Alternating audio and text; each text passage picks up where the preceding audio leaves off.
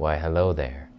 I hope you're not drinking a smoothie right now because you probably forgot to add the latest superfood, you silly goose. It's crickets.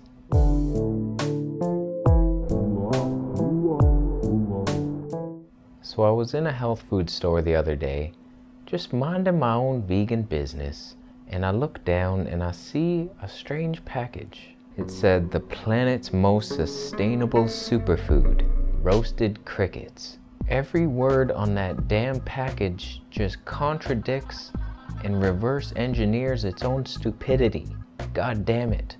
Let's break it down. So to be considered a superfood, you either gotta be super high in one nutrient or pretty high in many nutrients. Interestingly enough, when I entered crickets into Chronometer, they didn't fucking exist because they're not fucking food. So there's that.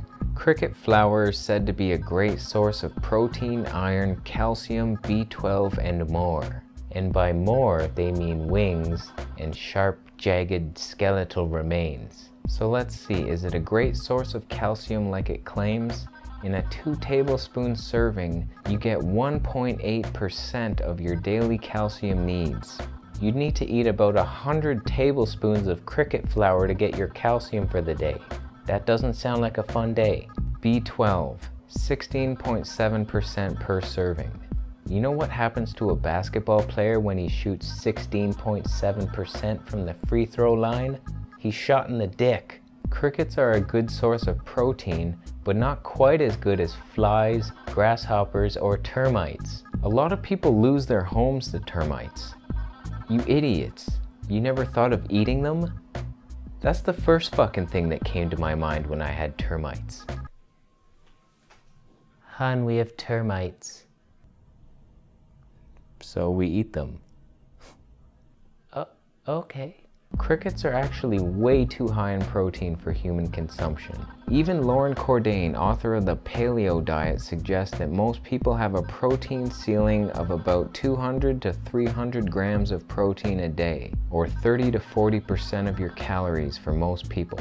Going beyond this would lead to nausea, vomiting, and eventually death from protein toxicity. Crickets are 55% protein. If you ate 2,500 calories a day, you'd get 344 grams of protein that day. You would die in a couple days on a diet rich in crickets. So how is eating a food that kills you sustainable?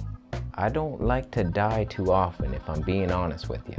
I hate it, actually. It hurts my knees. John Hammersmith of the Cricket Association of America had this to say: I ate the crickets. Thanks, John.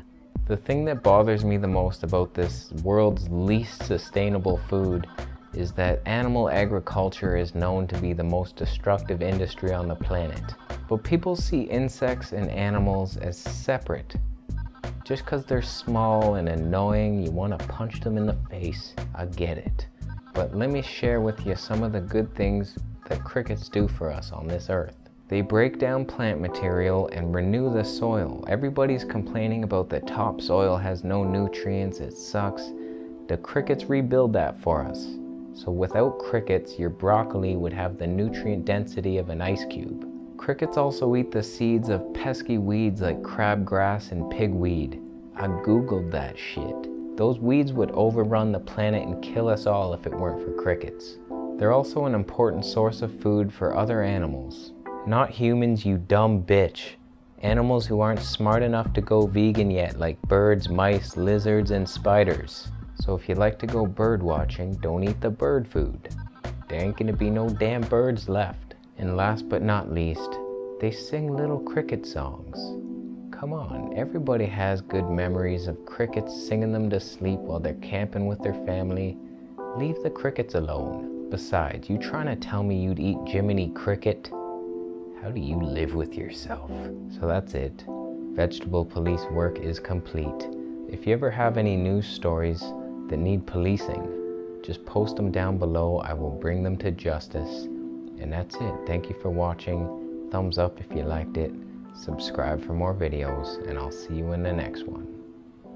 Crickets also eat the pesky, 16.7% of your daily recommended, I don't fucking know what I'm doing. I ate the crickets. We have termites. We're gonna eat them.